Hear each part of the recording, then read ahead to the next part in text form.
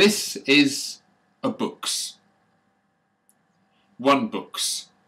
I need to read more book because my grammar is completely sideways.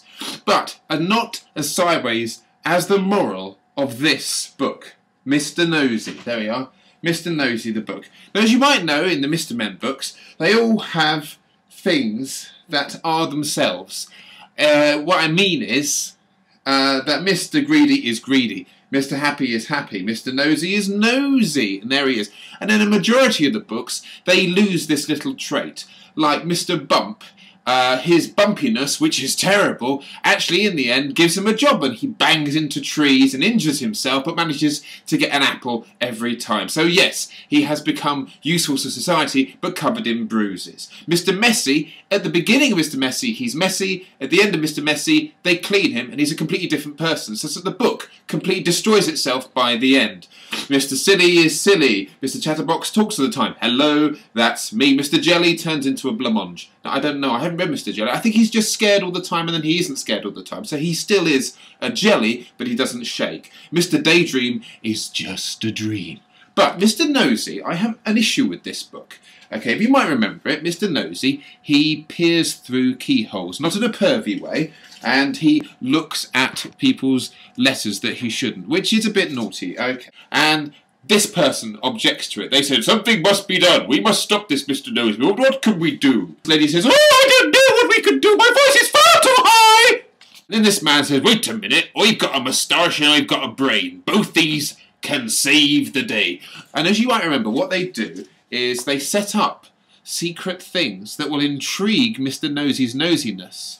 And you know that he sneaks in to have a look, and splat! He gets covered in paint. Ha ha ha ha! And then he looks over the wall and he gets a nose peg on his nose. Oh, that's really good. And then he gets hit on the nose with a hammer. A little bit too far. I don't know. Peg, maybe it hurts a little bit, smarts a bit. Paint might scrape off. A hammer. Are you green? Have you been involved in an accident that wasn't your fault? Then all your friends are vicious bastards. Yes, they've taken Mr. Nosey's nose and they have repeatedly abused it. Then the next bit in the story you might remember is he's creeping along the woods and he hears the sound of a saw. A saw. A big saw. Now, if Mr. Nosey follows his instincts, they are going to saw his nose off. They are going to saw his nose off. And they are going to laugh about him. They are injuring him. I mean, seriously, what I want is Mr. Nosey to sort of go, is creep round the other way where they're not expecting him. And there they are with their saw. Excuse me. Yes? What are you doing? Are you lying in wait for me? No. You were planning to saw my nose off? Yeah, to teach you about being nosy. But that's really violent. I mean, that's really, really unpleasant.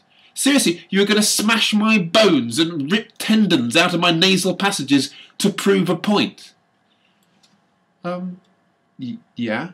I think Mr. Nosey has a serious case to call the police. Excuse me, these people are attacking me. I am being physically assaulted by these strangers. I mean, yes, I admit to being a little bit curious to their activities, but in this world of Facebook and Twitter, where people expose their little bits of personal details every day, I'm only having a little look. This guy's on Facebook over there. He's on Twitter. He's allowing everybody to see his stuff, but me, I just sort of stick my nose over a fence. Bastards!